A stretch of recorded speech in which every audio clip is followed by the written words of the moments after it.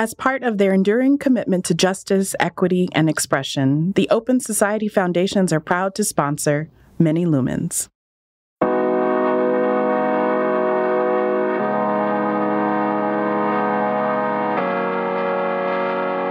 You're listening to Many Lumens, where we talk about and find meaning in the intersections of art, social change, and popular culture. I'm your host, Maori Karmael Holmes, founder and artistic director of BlackStar Projects. For this episode, I'm joined by writer, artist, and chef Tunde Wey. For Tunde, food has become a way of critiquing power and privilege. He's owned restaurants and created social practice projects that examine gentrification and comment on economic disparity. His writing has been featured in City Lab, Civil Eats, and the San Francisco Chronicle. Tunde joined our conversation from Lagos, his hometown, and where he's currently based. We talk about how he owes me a husband and how the familiarity of a homeland can stay in our bodies regardless of our time spent away. Tunde shares his family's expectations of him and how stepping outside of our parents' desires can be liberating. We explore how his connection to food has evolved and how he's merged his art with activism.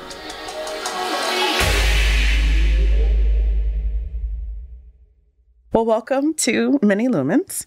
I wanted to start off with a pretty basic question. Where did you grow up? I feel like every time I've spoken to you in these past 6 years or so, you're in a different city, and I'm curious if you also had an equally migratory childhood. No, I actually grew up in the place I'm in right now. I grew up in Lagos. I was here till I was 16. And I'm saying that just so you know, if you hear any background noise, I'm in traffic. Lagos traffic is crazy. I grew up in Ikeja, which is like a neighborhood in Lagos. And then I moved to the US when I was 16. So that's it was pretty stable. And what prompted your move to the States?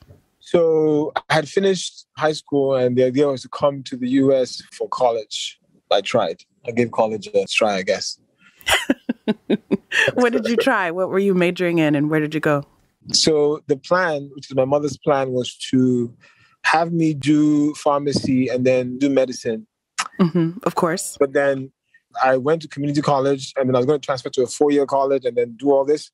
But I ended up spending like 6 years in community college because I just kept failing all of the science classes because that was not my destiny. And so by the time I finished, I jumped from science to studying economics and Chinese for one semester. Then I took a long break and I was like, I just need to get a degree. And I was studying marketing and then that ended. So that was the last thing I was doing. Okay.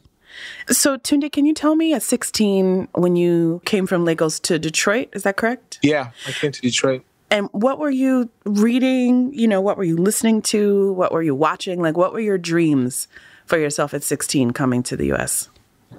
Man, I don't even think I knew anything. I remember just being interested in Ameritrade and stock stuff. But it's kind of hard to explain. It's like growing up in one country and then moving to a whole new other country. I was just exploring. I would walk from my aunt's apartment where I was staying 45 minutes or an hour to the library at a university. And I'll just go in chat rooms and I'll be chatting with all these different people on MSN chats and stuff. I would be walking, and as I was walking, I would be memorizing the type of cars that were driving by. I was watching the way people dressed, the way they talked, the way they interacted with each other. So I was just taking in all sorts of random information. None of what I saw was unfamiliar to me, conceptually, because growing up in Nigeria, all we consumed was American culture. But being there was different. My sensory reality was catching up to the things that I had in my brain. Well, I imagine it must have been quite shocking, too. I mean, I've not been to Lagos, but my understanding is that it's bustling metropolis, it's filled with people. And Detroit in the late 90s or early 2000s must have been completely the opposite. It must have felt I don't know, it must have been dropped into bizarro world. Right. What was that like to go from Lagos to Detroit? Yeah, so we first moved to the west side of Detroit, and those were pretty dense neighborhoods. Okay. Detroit isn't really a walking city. It's a car town. I could walk on the street and probably not see anybody for a while. And in fact, I think that's sort of like in a lot of, affluent or even middle class communities, like the way you tell who is working class is people who are walking. But what was bizarre was I knew who I was. I knew myself, but myself had been transported into something else. The only thing familiar about where I was me. That was it. And there's the same feeling that I had when I came back to Lagos is like, with a slight difference. So I came back after 20 years for the first time, like 2 years ago. And the difference was that I recognized myself, but then I had these nostalgic memories of everything that I was seeing, even though I hadn't seen it in a while or hadn't seen them at all. Like I'll go to different parts of town, but everything was recognizable and maybe familiar, but it was still new, if that makes any sense. Oh, no, it totally makes sense. I met this white man in Lagos, and this man had the audacity to tell me that he's more Nigerian than me because I had been away for 20 years and he had lived that amount of time here. And I was just like, you don't even know it's in my nostrils. That's how it is. Like I smell things that are like Nigerian, like that's what it is. It's in my skin. It's not in how long I've stayed or not stayed, Yeah. So speaking of Nigerian smells, I want to move a little bit into what interested you in food. What sort of pushed you into that as a vocation? Yeah, the reason why I went with food was because of all the things I had done. It was the thing that at the time I had found the most success with. So I definitely wasn't always thinking about cooking, and I came into it by happenstance. I was sort of like at a turning point in my life, but I just needed to do something different. And I thought I was going to move to Chicago for school, but I wasn't able to attend the school. So I decided to come back to Detroit. I just said yes to all these different things that were happening. And one of the things that happened was I was talking to my former roommate at the time, and he just mentioned in the most casual way ever that he was thinking about opening up a restaurant. And then I said, let's do it. And he was like, sure. I remember I just started making phone calls because at that time in Detroit, I had enough relationships and I knew enough people. In about a month, I had found this restaurant that didn't need much from us. I had just happened to have finished some work project that I said yes to that gave me $4,000. He had some money, about $4,000, and we opened up this restaurant for $8,000. And we just did it. Our restaurant, initially, there was some buzz around it, but that buzz died down, and then we were struggling. The concept was we had different chefs come in to cook multi-course pre-feed meals. So Norma, we just sort of held the space, and we would do the serving. So as sort of interest was waning in our new concept, this one chef who was pretty popular in Detroit, I reached out to him and I'm like, yo, do you want to do a dinner? And he said, yes. And the food critic for the Detroit Free Press, which is the largest daily in Michigan, I believe, came through to our little restaurant and she wrote her review. And since that time, we just kept selling out. And I'm like, yo, if people kind of fuck with me for this and they think it's smart or clever or it works, then I'm going to stick with the food thing. And that's what I've been doing since. So was this Revolver? Is that this initial concept? Yes, Revolver. Okay. The aptly named. What gave you the permission to move from the intentions that you had as a teenager to, you abandoned pursuing pharmacy and pursuing becoming a doctor? How did you feel comfortable not doing what I imagine your parents had hoped for you? I was never going to be a doctor. That was never going to happen. By the time I opened up that restaurant, I was a failure to my parents. I mean, they wouldn't say it, and maybe they would say it actually at the time. No, for real. Between 2013 and 2003, you call those the lost decade in my life. That's why he's dramatic with his words. So I think I had always done things differently. I don't know why. But what I realized was every time I went against my parents' wishes, I was very successful. So that's a strategy that I began to employ. I'm like, if my parents approve, I probably shouldn't do it. It's for real. I'm just being, but the truth too about them is like, my parents are always right.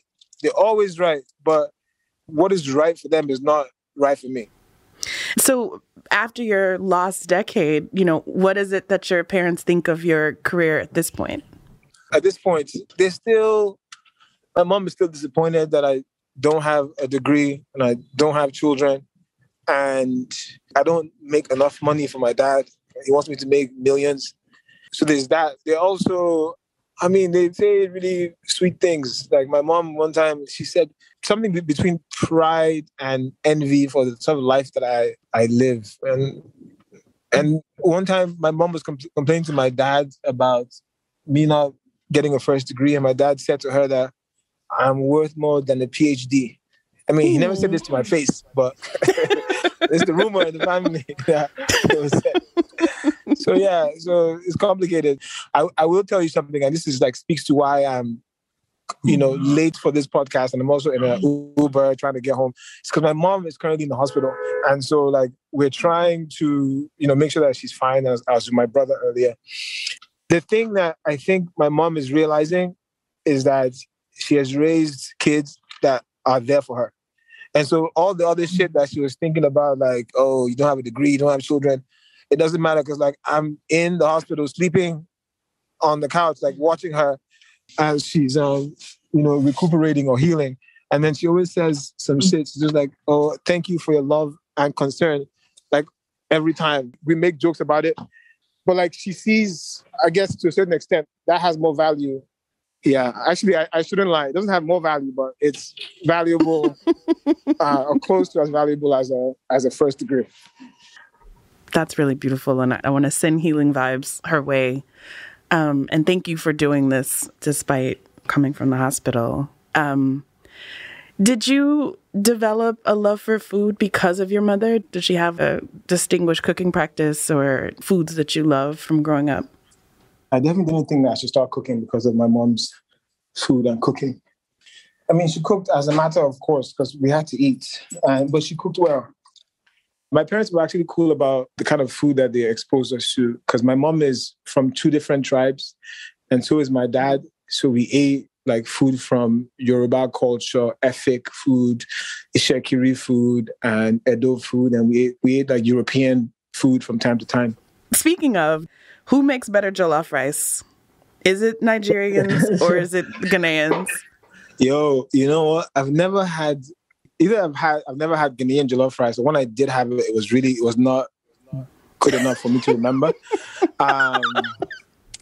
But I would say, and I think a lot of people agree that Senegalese their tebujen is it. That's the best. Yeah. But you might fuck around and come to a party in Lagos and you have some party jollof. Basically, it's cooked over firewood. So it's smoke infused basically. It is amazing. Nigerian food to me is one of the best food ways out here. But yeah. Our first episode of this season, we interviewed Yaba Blay, who's Ghanaian, of course, but we did a segment with her for a show last year called BlackStar Live, and Yaba learned to cook jollof rice from a Nigerian, Wale Oyejide.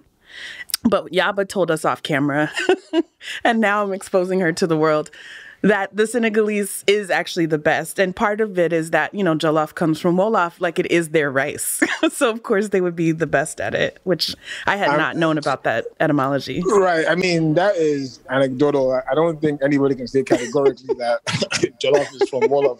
It sounds good, but nobody knows for sure. I don't know. Yeah. I have a question to ask you. I just realized this. Is BlackStar, is it from Ghana or inspired by Ghana? Definitely inspired by. Yaba actually gave the name to the festival, but it's, because it has infinite meaning. So it is thinking about Nkrumah and thinking about Marcus Garvey, who Nkrumah is referencing. And so with the very first festival, we were wanting to be Pan-African and thinking about diasporic Blackness very intentionally. And so that layered with looking at film as the art of light, thinking about Black people in this form, it was like it had a multivalent meaning. Well, this actually segues really lovely into the next question, which is about political imperative. You're really clear about that in your work. I read that you have said, my cooking has always been political. It began as an oppositional response to foodie culture, nauseatingly self-referential and boastful. And I was curious, where does this clarity come from? My God, I am nauseating when I hear back things that I wrote. When I had the restaurant Revolver, our food was just, for lack of a better term, cutting edge. There was this new crop of chefs in Detroit at the time that was matching this wave that was happening. So I wasn't familiar with any of the foods, but I had sort of like a front row seat to what was culinarily relevant in Detroit at the time. And I would taste some things that I absolutely loved. And my partner, Peter, who's white and American, would be like, oh, this is bullshit.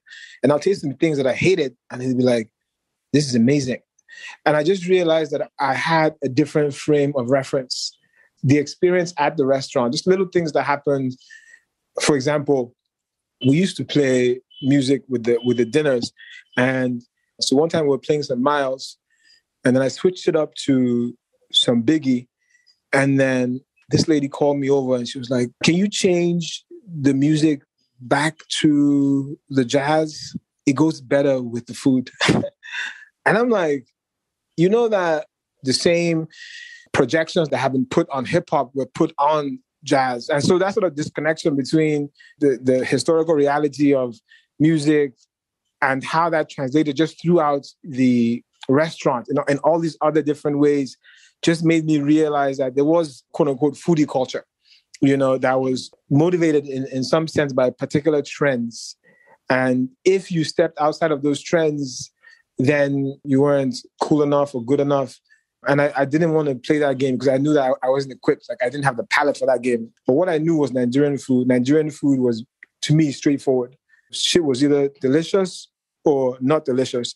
We didn't parse out flavors. We didn't, at least not when I was growing up, talk about different elements of a plate. Like, a plate didn't need to have crunch or texture and color and dimension. It just was what it was. And so I think by dint of me being outside of the game, I decided to just create my own game. I'm like, I know this food, I know what this is, and this is the game I'm playing.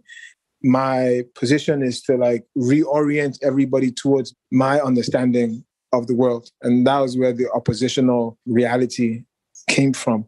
Like, who cares if American foodies or white folks or European or anybody thinks that to be classically trained in French cuisine is the epitome of good food. But there are more conversations and systems beyond all of those things. And so when I realized that there were other fights to have, I sort of stopped talking about food culture. I only talked about food culture to the extent that I could talk about the other things that I want to talk about, like race. That was where my politics really began to mature and to have an articulated expression, when I started cooking and connecting that cooking to race relations and questions of race in America. So I think about some of the projects after Revolver, some of the pop-up projects like Sarchi, where you charge white people basically back for what they did to the Cold Crush, right? And then I think about the project where I saw you last. I almost spit out my drink. I can't remember the name of it, but the project where I saw you last, where you charged American citizens more than immigrants. Do you remember that? Yeah, marriage trumps all. Yes, and the prospect of marriage was on the table, and I wanted to make sure you knew that I didn't find a husband, so you owe me. But, I think about... Are you still looking for a husband? Perhaps. But I think about those projects, and, I think about other projects similar, to that as Conflict Kitchen or things that Ghetto Gastro has been doing, and just like political food experiments, and wondering where you see yourself in this assemblage. If we were to talk about the evolution of my politics, I would say it went from sort of like broad cultural critique that wasn't grounded in any sort of like political theory, moved to critical race theory and like understanding the world through a critical race lens. And then it's encompassing a class analysis as well. And unfortunately, I am sequential in this way. So I think for me, right now, I think a lot about class, and I need to do better. I need to have my class analysis be more intersectional. My work is currently for me about elucidating how dire things are materially for folk, especially folk on the continent. There's a connection to the US, of course. The obvious connection is one of solidarity, which is like, Black folks in America, Black folks on the continent are the same people, or at least come from the same stock. But there's another sort of connection that I haven't been successful in articulating through my work, at least, is that there's a responsibility that Black folks in the US have as part of an imperial machine. And there is some sort of Black American imperial tendency. And even if there wasn't, which there is, there has to be the knowledge that American culture, which is American soft power, is Black culture, and that is being used to colonize other cultures in different ways. Whether it's a soft colonization that has little material effects or has larger scale effects. Like I tell people, like, Puff Daddy raised me. All the fucking bad boy record albums, like when I was in Nigeria, that's all we listened to. We would wear like Timberland boots and camouflage pants and Nautica and polos. That's all we're doing. I think for me, there's a connectedness between thinking about the global South, but there's also something about the dire material life of Black people in the US. And so I think like this conversation or this idea about Black American imperialism is also related to class, right? Like not all Black people in the US have the capacity to be imperialist or have access to resources to even like enact that imperialism. So I just want to like trouble that just slightly. I wouldn't want that statement to go untroubled in this conversation, but I do want to say that I am for and pro all working class folk. And to the point about not every African American has the ability to exploit, this sort of like imperial possibility, is also connected to the fact that like American cultural imperialism, a lot of it is from the exploitation of working class Black folks too. So it's that sort of complicated reality. I also want to come back, just because you brought it up, and I had it for a different section, but I want to come to it now, to think about gender. You wrote an article, and I imagine hearing things you wrote about several years ago, but in 2017, there's an article in the San Francisco Chronicle called Black Women Are the Future of the Food Industry, right? And you're uplifting the contributions of some Black women in food justice and culinary movements. And I'm just curious, beyond kind of, rampant misogyny and misogynoir in the food industry, what led you to write that? And sort of what has shifted in your understanding of, just sort of the role of Black women in food. Yeah. This is the hardest question in the world for me. Mm-hmm. So I don't know, this is definitely not the space to like share some shit, but I embody all the things I was criticizing in that essay. I did then and I do now. Mm-hmm. And there's no separation between me. Well, there isn't, conceptually, there's no separation between me and the critiques that I made about gender. I have, in the past, exploited my male privilege, and it's something that I struggle with. In fact, if there was a crux of my, spiritual struggle, it's that. Mm.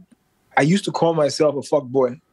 I used to, like as a joke, but also as a truth. Mm-hmm. Actually, I'll just say it. Like I was non-monogamous. So like dating multiple people, unaware of like, maybe not unaware is the right word, but creating, I think creating a lot of trauma for my partners.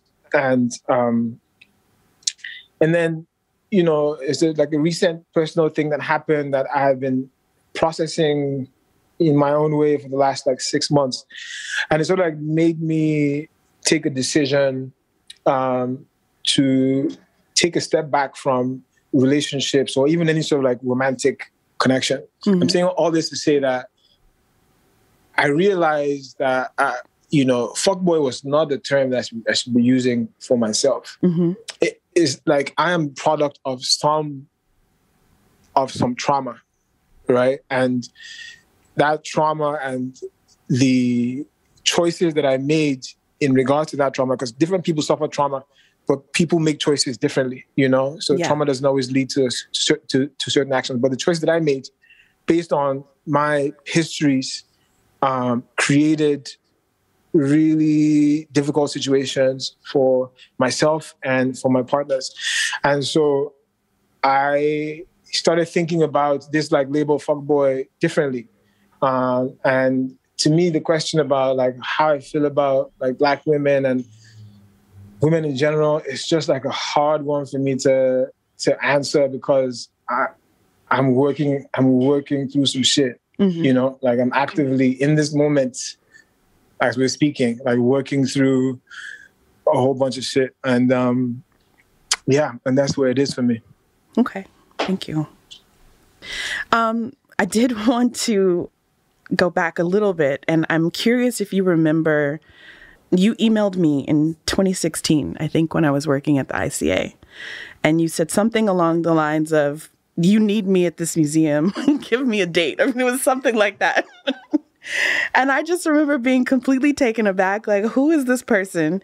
And I was doing research for our interview. I was watching a New York Times video in which your former partner, Claire, shares this as a tactic of yours, saying Tunde hits up people and basically says, give me a check, and it works. And I'm wondering, it must have worked for you, but I wonder if it worked on Black people, because it didn't work on me. But I wonder for you, like, what was this strategy, and do you continue to push people in this way? No, I don't use that approach anymore.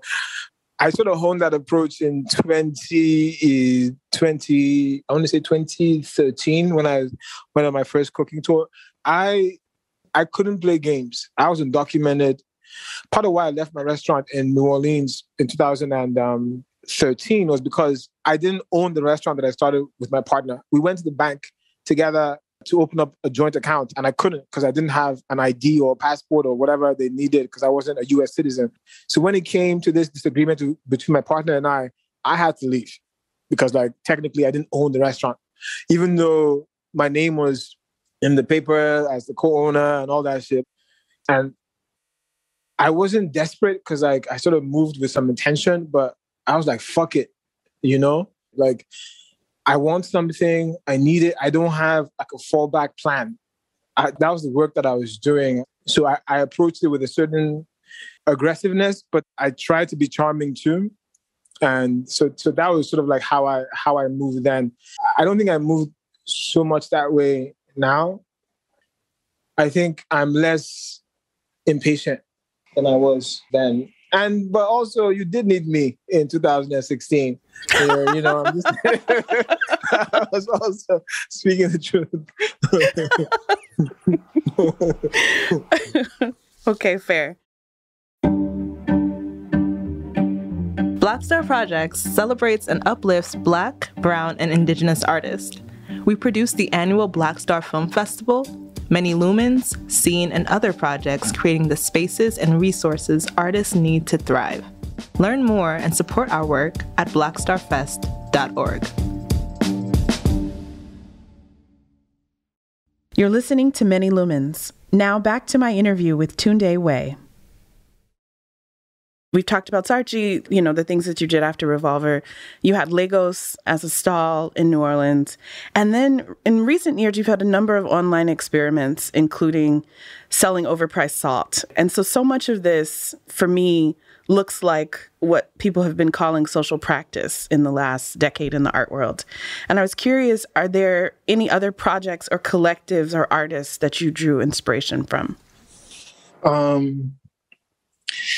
I would say I was doing what I was inspired to do. And then later on, I'll hear about something and I'm like, oh shit, this is connected. So for example, the person that comes to mind is David Hammonds. But like before him, I was thinking about Fela, and not necessarily about his music, but about his whole life as practice. I think there's like an art language that folks use when they say like, oh, my life is my practice. But it's different when you're someone like Fela when you went to prison. I'm talking about like broken bones and, a dead mother and all of these things that come with living under a regime of oppression that you have to fight against. So I think Fela was like a huge inspiration for me, not his music, but the way he lived his life. Because I sort of fancied myself, definitely not to the extent at all that he did, but as somebody that would put myself on the line in my work. That's the thing that I sometimes hope to move towards. Like, how can I sacrifice more of myself in some way? So yeah, those were sort of the artists I would be like inspired by. So one of the things that comes up in a lot of the work is this incredible kind of satirical impulse. And so I think about a project like Hot Chicken Shit, where you sold hot chicken at extortionist prices to fund a community land trust in Black neighborhoods. And your stated goal was that gentrification is outrageous, and so you came up with an equally outrageous plan to fix it. And I was just curious, where does this like absurdist tendency, where does this come from? That's a great question. I think, or let me just be generous and say my mother. My mother is wild. I tell people that my mother has Miami stripper dreams. My mother's like 73. I'm so serious. You my have mother to, is 73, please explain that. Yeah, she's 73 years old and she wants to like be flued out. She's like, take me on a cruise. She wants to like I'm just like wild shit. There are no limitations. And the closer it is to outrageous and impossible, that's where she lives. Like, if you have a problem, my mom would be like, let's call Oprah right now. And she will help us. And my mom once told me, she said, look, just get me Oprah's phone number. That's all I need. I'll do the rest of the hard work. I'm like, Mommy, getting Oprah's phone number is the hard work. That's not, like, there's nothing else beyond that. So, I think like if there's some sort of like genetic connection, is like that. My mom is always, even right now, she's in the hospital, she's thinking about some crazy shit that she's about to do next. So maybe that's where it comes from. But I don't know, really. I want to bring another Detroit cultural worker and writer, Adrienne Marie Brown, into the mix and ask you, how does pleasure factor into your work? And, you're attentive to mise en place, like everything is beautiful, but then you're also always towing the line between aesthetics and politics. Just explain that concept a little bit more. Yeah. My work to me is not about food at all. Maybe you feel the same way, like your work isn't about necessarily the title, the immediate title attached to the work. It's like there are all these structural issues that exist that I need a medium through which to communicate them. And food happens to be the medium. So to me, food is disposable. However, I think food is like breathing. Like we don't, like by the time the diner comes into the space, I'm not interested in regaling them with stories about how long it took me to make it or how delicious it is or any of that. It's in the background, just like breathing. Like you don't know when you're breathing. I feel the same way about food. It's like I was thinking about it, like I would spend like 3 days by myself cooking alone to like put out the dinner. But like once I put the plates in front of the guests, like I don't talk about the dinner. If we use breath as the analogies, like breath animates us completely. It does so much work, but we don't consider it. In the interaction with the diner, I just think it should like be in the background to support the work of living. And in the dining space or in the digital space, the work of living is the work of like addressing some of these structural issues, or even now for me, the interpersonal issues that in aggregate create the structural issues that we are facing. There is a destination, or at least a path. And that path isn't the path to enjoyment, is a path towards like a particular purpose. But on that path, something my brother said to me is like, if you stay on your path, everything you want is on that path. But if you go off that path, then you're going to miss everything else. Yeah. I want to talk about food just a little bit more. And I wanted to ask you how you describe your food. And I'm asking that sort of going beyond this idea of comfort or discomfort. But, you know, if you're cooking primarily Nigerian food, and Nigeria is a big place, right? There's lots of tribes or peoples, you know, and so there's different kinds of food. Are you considering your food diasporic? Is it fusion? Is it hybrid? Are you rejecting categorization at all? When I became more specific about my work, I said I cook regional southwestern Nigerian food mostly. But really in practice, Nigerian food is the base and I go from there. And I don't know where I'm going, depending on what I'm doing. So like I did a dinner one time in New Orleans. It was a ramen dinner, but like shit was like Nigerian food to me. I did the sort of soft-boiled egg in the style that I'm familiar with. The broth was crayfish and iru and ehuru, which is calabash nutmeg. You know, I mean, folks can call that fusion because, you know, language is semantic. But I think that the food that I'm doing is like Nigerian food. That's just what it is. But then I was doing traditional Nigerian food and I got bored with that and I just started doing different things. So that's, I would say it's Nigerian food. But, you know, if I did cook a meal, depending on where I was, it might not be immediately recognizable to, say, a Nigerian, but the flavors would probably. Can you talk a little bit about any compromises that you've made, particularly when it comes to menus or ingredients that you hope never to repeat? When I had the restaurant in New Orleans, or the stall, the Lagos stall, the business was feeling fantastically.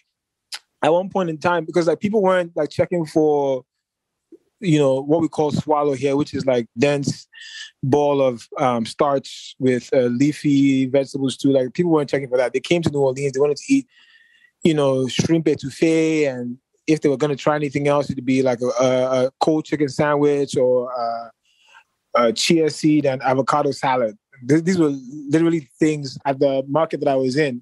So I was like, yo, I need to make some sales. So I made this stewed chicken sandwich. I basically like toasted some bread and I made a Yoruba stew, which is red bell peppers, onions, and tomatoes, and you season it and then you fry it and sort of like poach it and all that stuff with some chicken that I had done the same thing to. I had, you know, like poached chicken, then I fried it, then I baked it. So it's like, I call it a thrice cooked chicken. And then I shredded the chicken into the stew. That became the filling for the sandwich and people loved it. But I'm like, yo, I didn't come here to make fucking chicken sandwiches. So I made a choice as the company was, or the business was like failing. Like, yo, I'm not going to do this. Like if I was going to go out, I was going to go out serving eba and egusi and okra soup, you know, like that's what it was going to be. Yeah. Being an African person, cooking African food in a U.S. context is still, I don't know, for lack of a better term, exotic, right? So there's a way in which I could imagine you would be invited to conferences or pop-ups or other kinds of spaces, and then you show up and you are feted as something new and different, which is, being a token of some kind of progress on behalf of that organization. And so I was just curious what your experience was like. But related to, you have this very specific aim. And the reality is, in order to move that work along, you need resources, you need access, you need exposure, so to speak. And so oftentimes that comes as a token, right? It comes as a token opportunity. And I think just wanting to think about what is the tension between this is my project and this might be the path to get there. Yeah. I think that tokenization is a reality. If you're playing a game for resources, I find it hard to imagine a situation where you wouldn't be tokenized. But there's also a difference, right? There's a difference between other people tokenizing you and then you like performing in agreement with that tokenization, or you being present while it's happening. I think it all comes down to politics. Like, I can't live a life that insulates me from things that I am uncomfortable with. And I'm sure that's true for many people. That's a realization that I have. Like, I'm a villain myself to folks, right? And so if I see people who have been villainized in one aspect, but they have other aspects of themselves that I can connect to, I try to make that connection. Just to sort of like concretize this, I think about money. I think about the work that I'm doing needing resources. I don't think any money is bad. I don't think anybody is bad. I think that there are bad aspects to money and bad aspects to people. But I think if I engage with people or engage with money to further the work that I'm doing, I make sure that I'm engaging with them and collecting resources, engaging with money and collecting resources without collecting the ideology that I do not favor. But it's hard to articulate that to folks, especially when folks tend to demonize money or demonize people. I think of things as multifaceted because that's how I am. I have like really horrible sides and I have sides of me that are lovely. I think there's an opportunity to connect to like different sides of things and different sides of people. And so if I'm in a situation where I'm tokenized, if it's in service of the work that I'm doing, if I'm not adopting the ideology behind the tokenization, and I perceive like an opportunity for a greater reward despite the cost, then I would participate. And I think this is life to me. This is politics. Yeah. I always think about back to Mos Def's Black on Both Sides. And I think it was the first time I had sort of thought about it's all slave trading paper. Like I've never let that go when I think about money. And so actually pivoting very directly, I love that you said when you were 16, you were thinking about Ameritrade and stocks because so much of your work is coming back to transaction and capital and currency, right? There are major motifs in your work. And particularly with your project Bullshit.money, which is this digital token share redeemable for a food-based product or experience curated by you. It's a really interesting take on using the master's tools to kind of poke at the master's house. I think the breakdown of bull as in a Wall Street bull, chit as in a token for trade, which is, a word really legible throughout the British Commonwealth. Also, of course, it sounds like bullshit. And it's, like we've been talking about, right? Like it's using satire. It's exploring, I'm imagining some kind of anti-capitalism, or at least sort of like thinking through what capitalism is doing. And I'm really curious, is this simply tongue-in-cheek critique of crypto, or is it really meant to get us thinking about other kinds of currency and ways of circulating resources? Yeah, so I think it's all those things. I think my general position is like, the shit is so complex, the monetary system. I am not big enough to change sentiment, but there's an opportunity to make a demonstration. And that demonstration can live in some sort of archive of dissent and that folks can reference, even if it's small and tucked away in the corner. There's a finance scholar, Perry Merling. He says something to the effect that financial transactions are our social reality. If you think about when you interact with strangers the most, at least for me, it's like when you're making a purchase. Like that's the most consistent thing I think we do. We buy things. It's a social reality. Trade existed long before capitalism. And so my work now is sort of like focused on these moments, these transactional moments, because they represent a social possibility, a possibility to demonstrate where we are. But I think for me, the demonstration is important, and sort of like what you think the critique of the work is true. And then every other thing we find out about what the critique could be and what the problem is also true.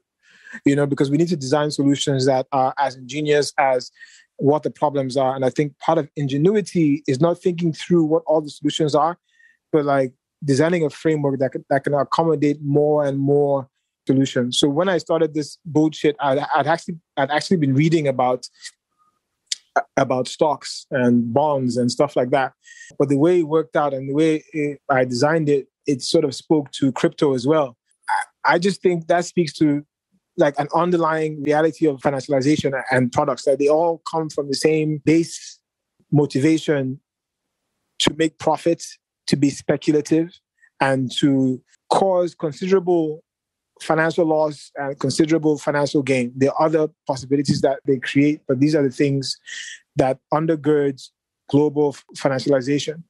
I just hope that the work that I do, if it reflects the foundation and when folks interact with it, it can iterate and morph in different ways to satisfy all the realities that are present and possible. I want to uplift another project, your luxury palm wine company, Sense Spirits, where palm wine is sold in the U.S. for $192.76 per bottle, which is a figure you created by dividing Nigeria's external debt borrowed from foreign lenders, almost $38 billion, by the number of drinking age people living in the United States. And so I wanted you to say more about this. Why is it significant for you to work with palm wine, and why charge it to the U.S.?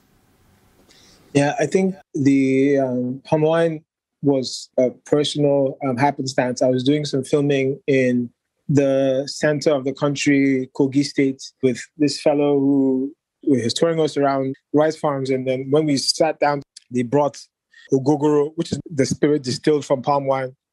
And I thought it was amazing. I loved it so much. I sent it to my brother. I sent him I think a 15-gallon container. I'm like, yo, try this shit.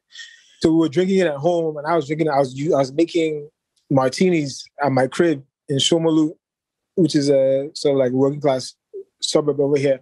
And my brother would joke that I was making Molu martinis, but I enjoyed it. And then I just started thinking, as I do sometimes, about the work that I wanted to do, which is, talk about a global value chain that continues to disregard Black folks on the continent, and a global economic system that is so fucked that it denies monetary sovereignty to Nigerians and folks on the continent, and that our currencies are either pegged to the dollar or pegged to the euro, or even if they aren't pegged, because all of international trade is invoiced in dollars, or most of it anyway, not all of it. We are subject to these forex fluctuations that cause high unemployment, that cause high interest rates, and also cause debt in foreign currency. And in response to all of this, you have these international financial organizations pressing upon us these restrictions that create more problems. They call them structural adjustments, but they don't adjust the larger structure. They adjust the folks who are suffering the symptoms of the structure. So we're just in this cycle of debt, poverty, and bullshit, which is not to absolve us of any responsibility, but to just highlight or uplift what this sort of superstructure is that exists. I want to talk about this all the time. In my home, I haven't had power for a week and a half.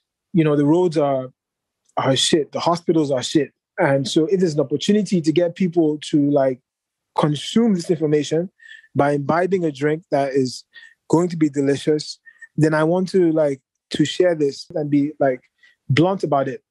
There are a lot of, so I'm saying that you're going to drink this drink and you're not going to save anything. You're not going to change anything. In fact, you're going to be contributing more to the systemic erosion of our economic and social and political system. And to highlight that point, this exorbitant fee based on the external debt that Nigeria has, and then at least be aware that this drink, if you consume it as art, you consume it as some sort of a limited edition product as a foodie, or some sort of theoretical position that you agree with or don't agree with, whatever your consumption motivation is, it is connected to the dire material dispossession of folks on the continent. I mean, I love the idea. I wish it was more affordable for me, but I often think about alcohol in particular, the distillation of rum and its, connection to enslavement and global capitalism, et cetera, et cetera. So I love sort of even bringing it back to the continent, but I feel like it's working on multiple levels, which is one, sort of introducing a new spirit into foodie culture, which is important, but also then reminding us of this materiality and economic impact. So, I also want to ask you about, there's a similarity I'm thinking about between kitchens and film sets and their militarized spaces, right? Very much taking their cues from military movement. And I know you're new to sort of the film space, but I'm curious on a kitchen level, if you've thought about decolonizing the kitchen. Was there anything that you have done or are thinking about doing, that disrupts how kitchens are run? So I've never really run a kitchen in a conventional sense. So when I did dinners in other people's kitchens. So either I had free range of the kitchen with nobody in there, probably at midnight, because that was the only time I could use the kitchen, or I worked with their staff, or at the sort of like store that I had in New Orleans, it was a shared kitchen. So multiple people were there.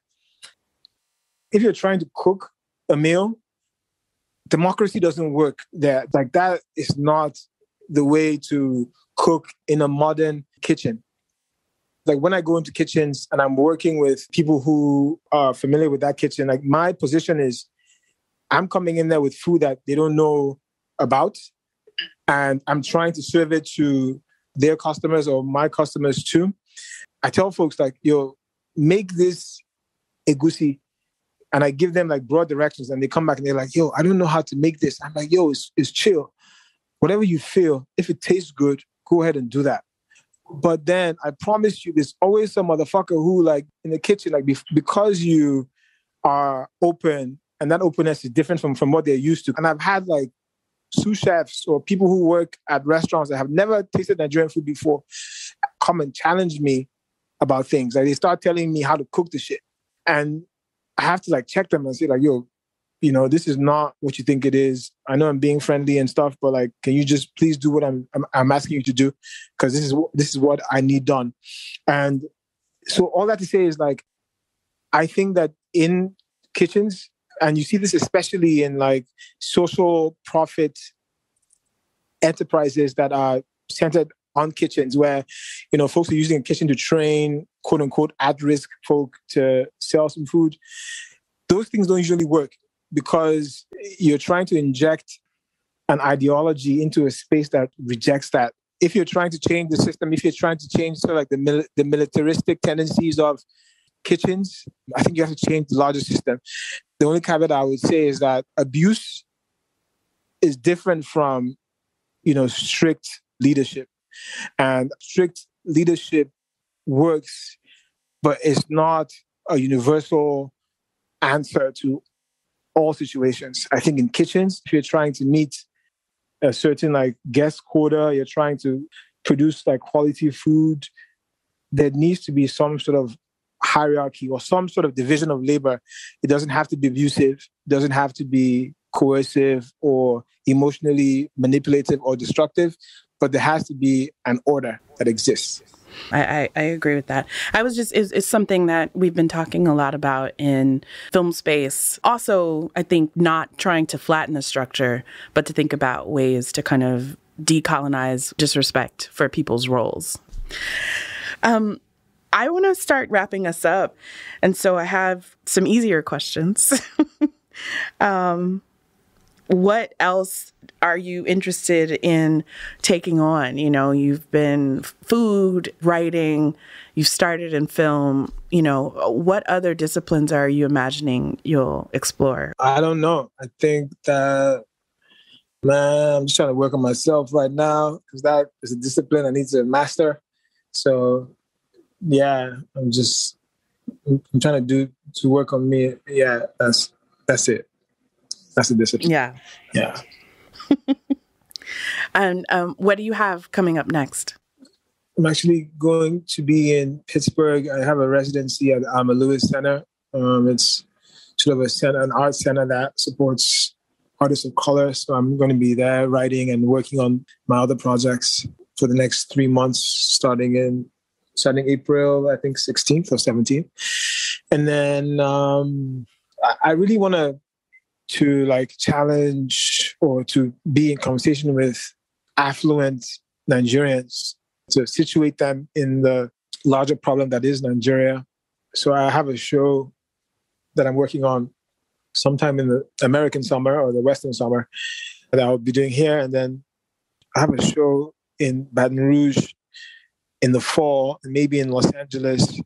I'm creating a post-apocalyptic restaurant that really stretches the comfort of the guests because they have been dropped into some sort of future that is a product of environmental degradation and some sort of super pandemic. And so how do you dine in a post-apocalyptic world? And then I'm writing. I have a book that I should have finished 4 years ago that I'm writing. So, yeah. What has been like a meal or snack that's been your go-to lately that maybe sort of has developed in the pandemic, or, you know, just sort of where are you finding some comfort with food these days? So I eat what's called white beans and fried sweet plantains, like literally 3 times a day, every day. I don't cook at home. I haven't cooked the last 6 months since I've been here in Lagos. Across the street from me is this lady and her daughter. We've become friends, and I buy my food from her every day, and it's everything. And that's what I eat. That is the most Virgo thing you've said this entire interview. My mother is a Virgo, and I have several friends that are, and they have the capacity to eat the same thing, and I do not understand. But that's great. Are there any dream collaborators that you would like to work with in the future? Besides yourself? Smooth. No, that's real. I mean, you did say in 2016 I reached out to you, so it's been a long-standing dream. You know, I actually met this fellow. Maybe you know him. I'm sure you do, actually. Andrew Dosomu. Do you know him? Yes. Yeah. I do. On some random shit, like friends of mine in Lagos are friends of his, and they invited me out to some sort of music thing, and he was there, and I was just like gushing. Yeah, I don't know if I want to work with him, but I definitely want to like shadow him or some shit just to see how he moves. He's super Nigerian. He's like Lagos Nigerian, but he's also like in that sort of art house film world. And so I think that's dope. Well, we have to have you at the festival, but that is, we will talk about that offline.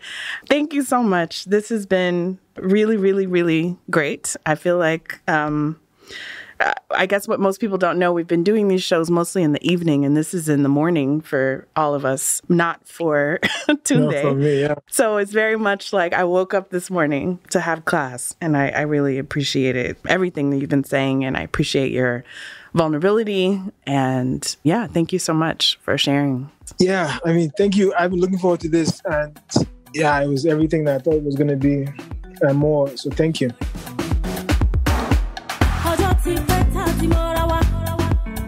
To explore more of Tunde's work, visit his website, fromlagos.com. Follow Tunde on Instagram at @from_Lagos. You can find his recipe for jollof rice at cooking.nytimes.com. This season of Many Lumens is brought to you by Open Society Foundations. It is produced by BlackStar Projects in partnership with Roham Productions. The host and executive producer of Many Lumens is me, Maori Karmael Holmes. Our producer is Imani Leonard. Associate producers are Irit Reinheimer and Farah Rahaman. Managing producer is Alex Lewis. Executive editor is John Myers. Our music supervisor is David Little Dave Adams, BlackStar's Music and Cinema Fellow, supported by the Pop Culture Collaborative. Our theme song was composed by Vijay Mohan and remixed by Little Dave. This episode features music by Lolade. You can explore more of her music at lolademusic.com.